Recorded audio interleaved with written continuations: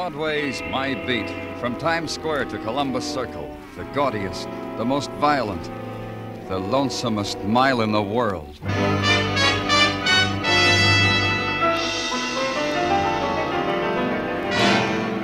Broadway's My Beat, with Larry Thor as Detective Danny Clover.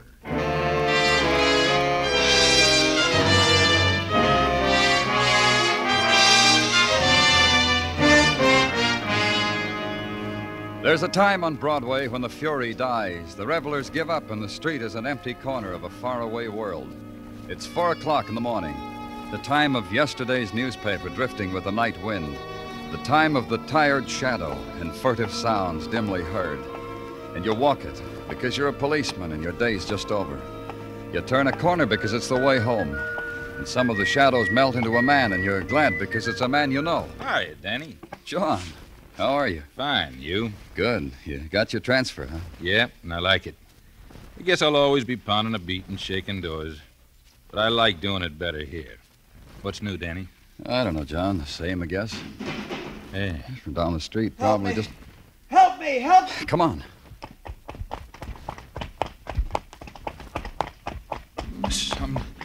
Right over there. Someone's in a hurry to leave. That car, no light. Here's what they left. This man's been badly beaten up. Call box down the street. I'll get an ambulance. Wait. No need. Dead? Yeah. Go over him, John. See who he is. Okay. Did you notice that truck in the alley, Danny? Yeah, I'll take a look.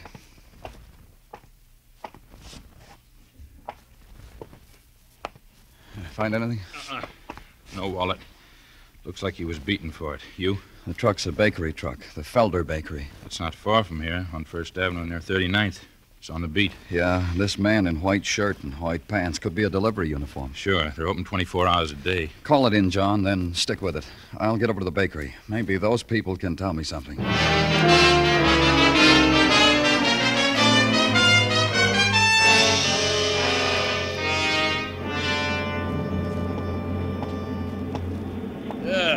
They told me a man wanted to see me. You the man? Yes. Mr. Felder? Louis Felder. Look, friend, I'm sorry I can't help you. I got older men I need to handle what I got. I suggest you try the Bakers Union. Try the union. I'm from the police, Mr. Felder. Oh, I'm sorry. No disrespect intended. Just that so many men come in asking me for work.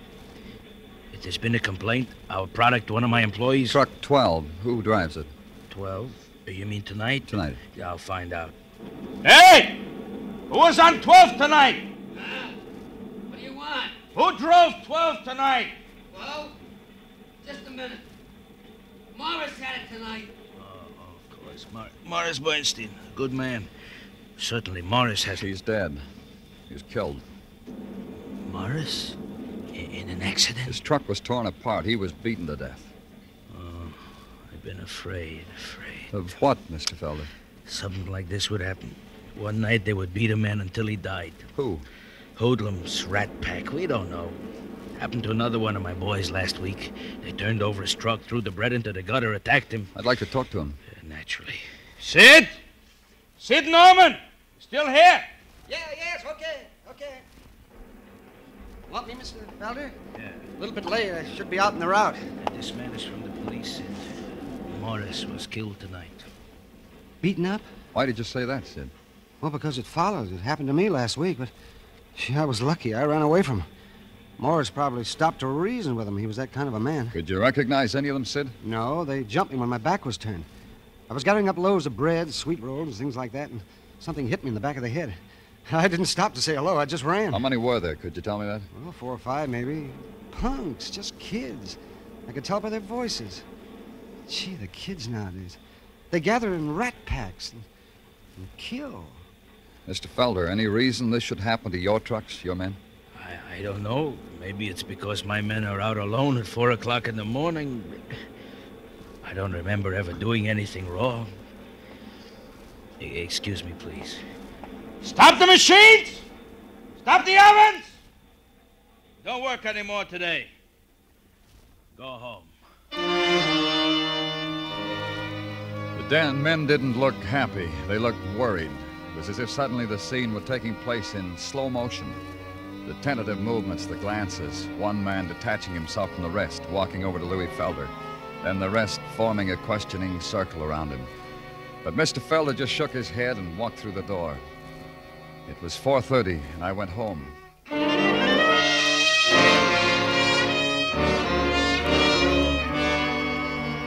At 10 o'clock, I was back at headquarters. There was a man waiting for me in my office, just as I knew he would be. The fates had fashioned it that way. They'd grinned and put their heads together and conspired that Sergeant Tartaglia should always be waiting in my office when I closed the door behind me. Here we are, Danny. We are indeed. I understand you had a pretty rough night of it. You're going to brighten up what otherwise might be a drab day, is that it? My utter best, Danny. Thanks. What do you got? This baseball cap found some 50 feet from the scene of the beating up, in the gutter. It might or might not have something to do with what happened. The last is my own comment upon matters. Let's see it. Yeah, Danny, here. If you will notice, on the inside there's a sweatband, and on the sweatband is printed in ink a name and address. Uh-huh. My middle boy, Rufio Tartaglia, did the same to his 3 propini. Gabe Kirby, it says. 1412 West 18th. That's pretty far from where Morris Bernstein was killed, Danny. So, like I said, this cap might or might not have something to do... Let me find out, huh, Tartaglia?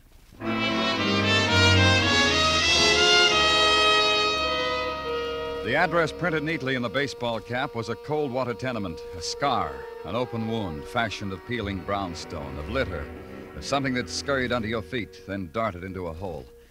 It watched you with bloodshot eyes as you walked up the stairs. Then at the landing, you heard it come out again. You knocked at a door, and a woman, haggard, resigned, told you her son Gabe was at school, the 16th Street Vocational School. And at the school, a man sighed, shrugged, walked away from you, came back with Gabe Kirby. He said you could use his office. He was used to it.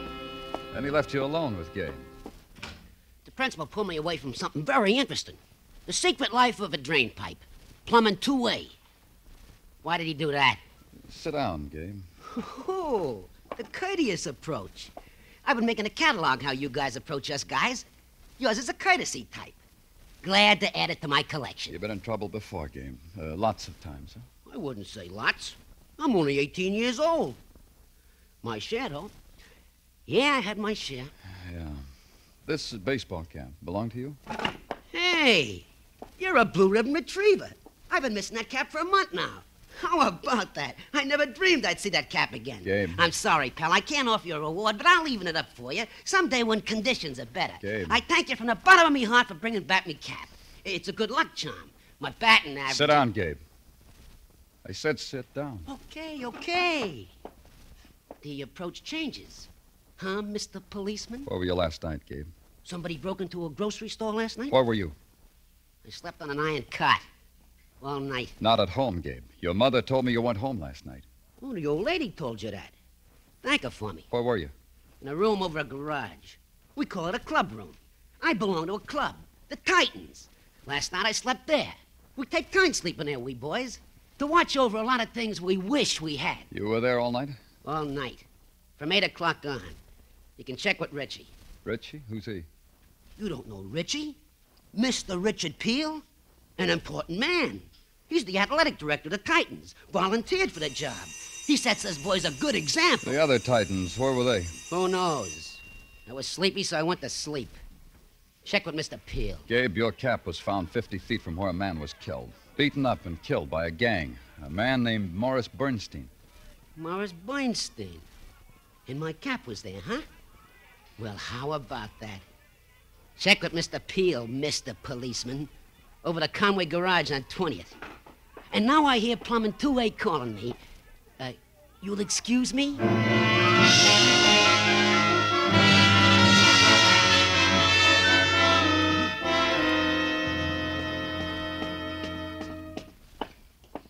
Hey, you looking for someone? Yeah, I am. Who are you looking for, mister? Richard Peel. You found him. You from the employment agency? No. Oh, I thought you were from the agency. Police. I thought you were from the agency. There's no phone here. They said they'd send a man over if anything turned up for me. What do you do here, Mr. Peel? What do you mean? Well, this place, over a garage, empty. Not empty, Mr. Clover. Not empty, Mr. Clover. Look around. We've got some equipment. Barbells, wall exercises. Enough for now. This is where the Titans meet, huh? That's right. We'll get it fixed up. I still don't understand. I mean, what do you do here? I thought you'd know by now. The boys need a direction. I try to give them that. Get them off the street. Organize teams, you know. You like doing that? A man has an obligation to kids. Haven't you ever told yourself that, Mr. Clover? Especially about kids who come up here without roots, broken homes, drunken fathers, and working mothers, or worse. It's my obligation. Yeah. I suppose more people should feel the way you do. Somebody has to. What am I telling you for? You'd know. Ever read any statistics on juvenile delinquency? Uh-huh. Then you'd be the one to know. These kids need something. To let them know their heritage, rights, things like that. Give them direction. They don't find that on the street. There's a reason I came up here, Mr. Peel. I know. Not many adults come up here. They're just not interested. It's about Gabe Kirby. Well, something's bothering you, I can tell. Just what about Gabe? He said he was here last night, all night. I know why he said that. Because he was. Seems to me. I know just what you're going to say. And it seems to you a boy 18 years shouldn't stay out all night. All right, suppose Gabe went home. What'd be there for him? The drunken father I told you about. You'd swear he was here all night. On that cot over there. And I slept on the other one. I assure you, Mr. Clover, if some young man got into trouble last night, it wasn't Gabe Kirby. You have my 100% word on that. Mr. Peel found my hand, shook it, looked me straight in the eye 100%, and invited me to address a meeting of the Titans. The boys would appreciate friendly advice from a friendly policeman, he assured me. I mumbled something and got out.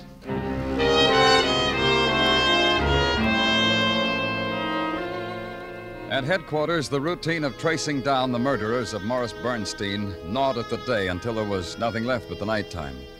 I gave it up and went home to sleep. That didn't work either, so I went back to headquarters. The files on rat packs, from a social point of view, from a criminal point of view, from a statistical point of view, educational. But no help in the murder of Morris Bernstein. So I thought I'd try to sleep again. At 2 in the morning it should come. It didn't. On the street back to it, a friend stopped me, Officer Rucker. Hiya, Danny. Long day, huh? Yeah. How's it been for you? Quiet, Danny. Not a peep. Nothing? Nobody? I've been keeping a close eye on every person, every car. They don't look right, I question them. So far, nothing. You'll keep on it, huh, John? You told me to do that. It won't change. Hey, good night, John. Get some sleep, Danny. It'll do you good. Danny, watch out! Stop! Stop! All right,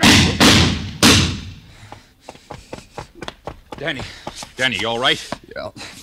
It just knocked me down. License? No license, Danny. Those blind... Didn't they see me? They saw you all right. You're lucky, Danny, because whoever it was, they tried to kill you.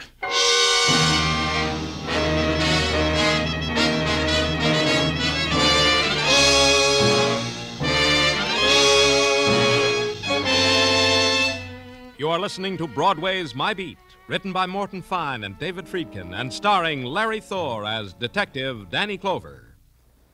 Every Saturday evening, 2 top music makers bring CBS listeners an hour of great entertainment.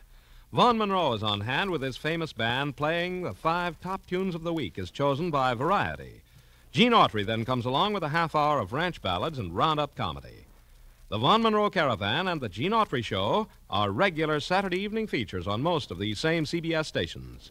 Hear them both this Saturday.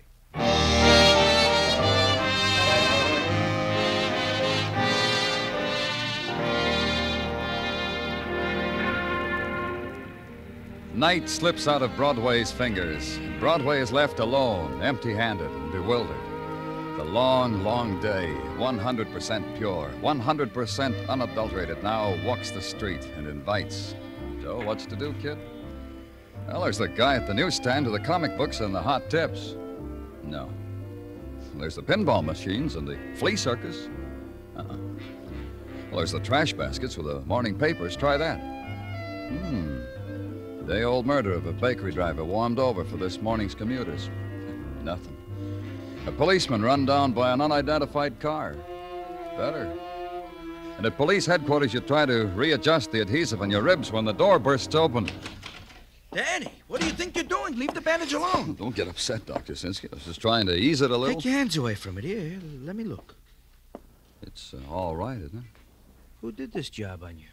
The boys in the police emergency hospital. Oh, medical students, amateurs, college boys. That bad? As a matter of fact, it excites a certain envy in me, Danny. This is a very progressive way to apply a bandage to a cracked rib. What are you doing? Hurts, huh? That's good. Serves you right. You couldn't call your old friend Dr. Sinsky no matter what time of night. You don't approve of Sinsky's methods. It's not huh? that. The next time someone tries to kill you, Danny, please call on me. Do that for an old friend, please. You made a deal. Contusions, abrasions. This'll leave a small scar to make you interesting. Otherwise, you'll live. Thank you, Doctor. I can button up my shirt now? What's the matter? I called on you for another reason, too, Danny. Yeah? Here, let me help you with the buttoning. Yeah, Danny, we completed the examination of the body of Morris Bernstein. And? I won't bore you with medical terminology, but the man was beaten in such a way. A new way for hoodlums, methodically, systematically, beaten even after he sank into unconsciousness. Whoever attacked him, Danny, made sure Morris Bernstein would die. Doctor, that slip of paper on my desk that Tartaglia just brought in. Oh, of course. There's an address. 2650 Riverside Drive. Who's Danny? Morris Bernstein's. I'm going to find out why somebody wanted him dead.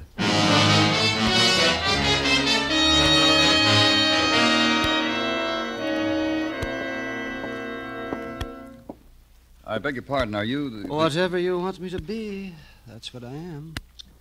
In this place... Oh, pardon me. Russell speaking. Again.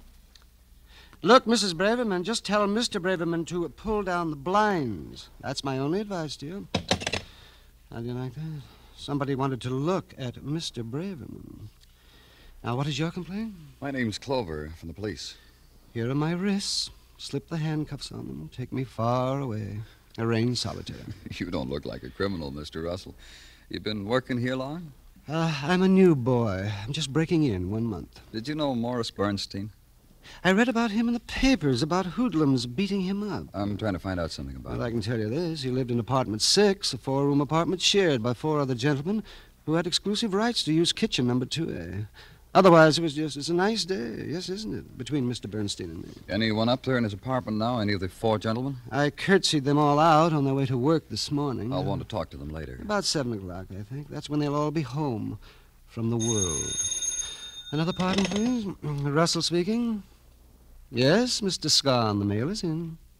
How do I know whether you've got anything? I haven't put it up yet. Well, all right, then. We'll wait for a moment.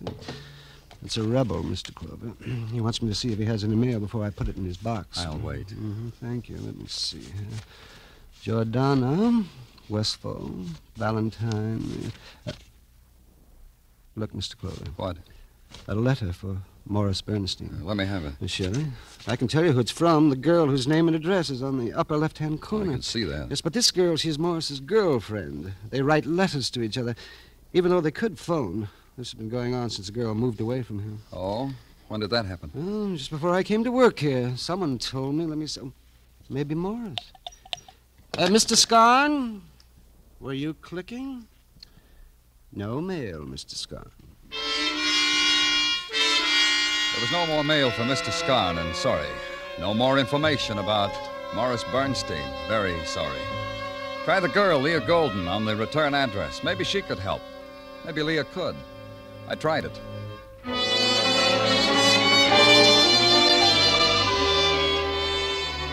At a rooming house on West 76th, a woman shook a mop out a window and told me Leah Golden had moved to another rooming house on West 90th, 2346 West 90th. It took 10 minutes. No Leah Golden moved to a furnished room in a flat on 116th Street. A kid told me Miss Golden was a nice lady. Gave him bubble gum, but was gone now. Moved. Don't ask nobody where, mister, because nobody knows. At headquarters, I put out an all-points bulletin on Leah Golden. Find her, I said. What does she look like, they asked me. I added it up for them. All the scraps of description I'd salvaged in darkened hallways on the screaming street. Find her, I said. And at 1 in the morning... Danny? Danny, you're asleep? No, Dr. Sinsky. Well, there's no time, Danny. They found Leah Golden. What? The call came to my office, routine. Then she's... No, Danny. Just hurt. How bad, I don't know. Where? In a vacant lot on Amsterdam Avenue. The man who found her said she was beaten up. The ambulance is waiting. I thought maybe... Let's go.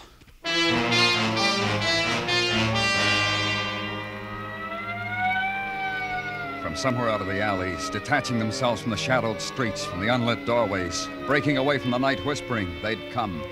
The seekers after someone else's pain. They stood in a circle, silent, hungry for the spectacle. Stood on tiptoe, strained for a look at the girl lying broken in a patch of weeds. The policeman held them back, and they murmured their seething protest. And in the building standing at the edge of the lot, windows had been flung open, heads poked out of them, and the gallery seats were filled.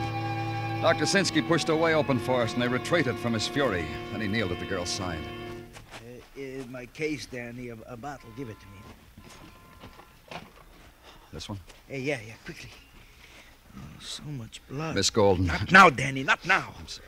I thought... In the morning you can question her. In the morning, maybe. What's all the excitement? The garbage man will move her. Who was that? You up there in that building. Who was that? Danny, I need help with the girl.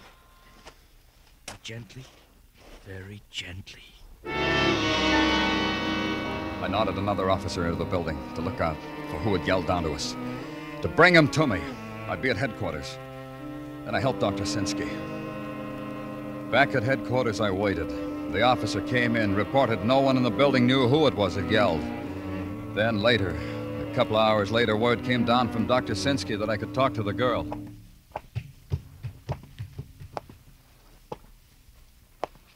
Miss Golden? You are Mr. Clover. The nurse told me. Before you sit down... Yes? Will you crank up this bed so I can sit up so we can talk better? Sure. All right? Oh, pull it down. Oh, my back. I didn't realize. That's better.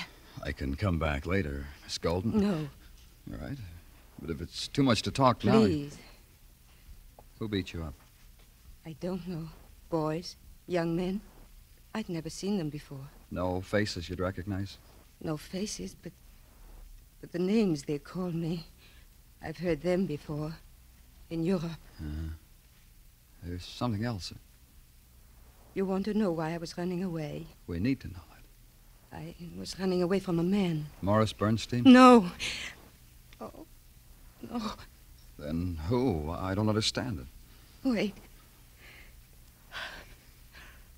I lived at the same apartment house that Morris did. I know. That's why we were... I met him there, Morris.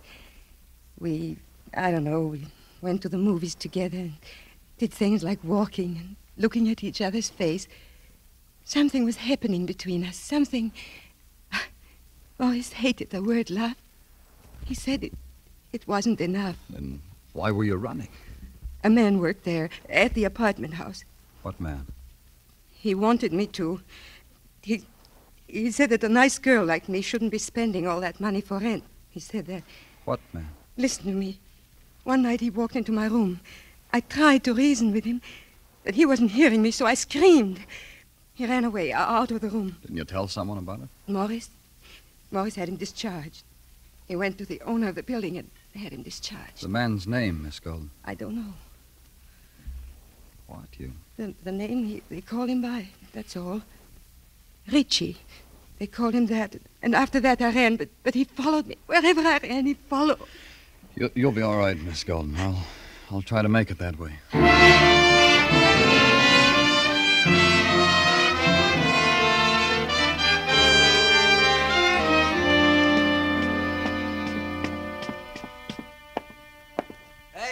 Hey there, Mr. Clover. Come back to the clubhouse to look for me? Yeah, I am. How you feeling, Mr. Peel? I'll feel better after this. Nothing like a workout on the barbells to make a man feel good. Uh-huh. You caught me in the middle of some repetition presses, Mr. Clover. Press away. I'll wait. Thanks.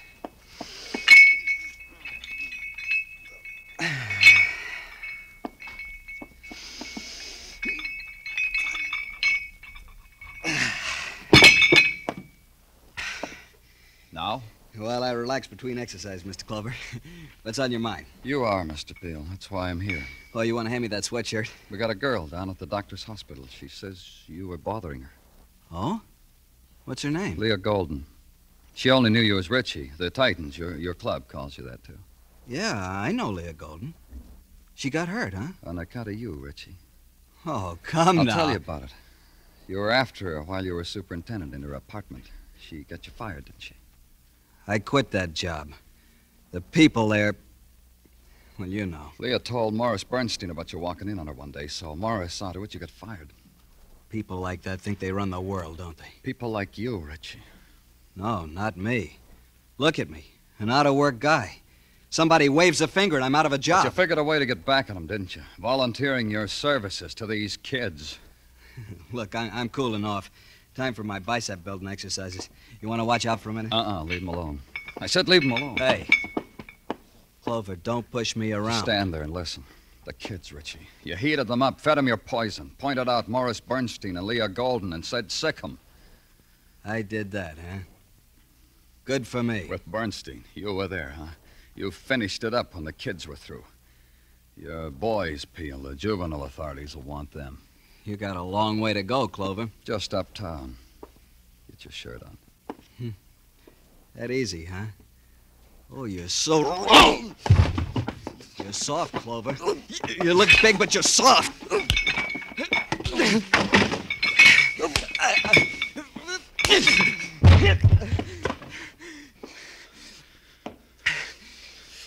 Like I said, Peel.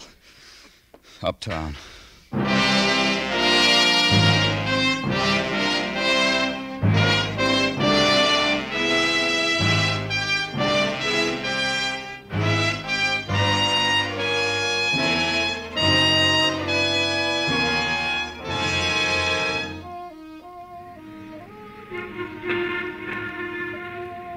In the time of June, Broadway shimmers like an enchanted island.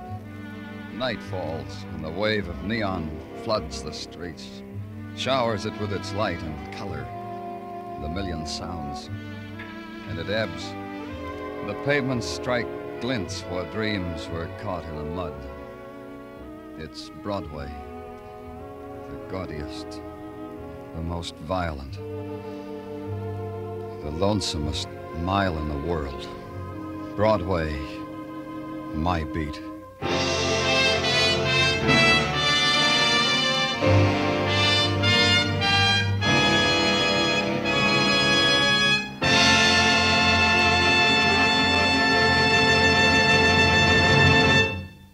Broadway's My Beat stars Larry Thor as Detective Danny Clover with Charles Calvert as Tartaglia. The program was produced and directed by Elliott Lewis. The musical score was composed and conducted by Alexander Courage. Included in tonight's cast were Harry Bartell, Maria Palmer, Barney Phillips, Jack Kruschen, Billy Hallop, and Howard McNear.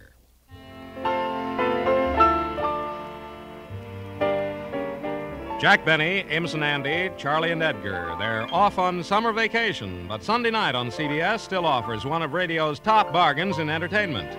Red Skelton, Lucille Ball, and Corliss Archer are still here with their unbeatable brands of comedy, plus the bright new comedy star, Steve Allen. There's superb music with Dick Hames and Joe Stafford on The Contented Hour, with Guy Lombardo and his sweetest music this side of heaven, with Percy Faith, his orchestra, and his guest stars. Horace Hyde is on hand with the original Youth Opportunity Program, and Hit the Jackpot can hit home to you with fine prizes if you get a call and can solve the secret saying. They're all here this Sunday on most of these same CBS stations, so be listening, won't you?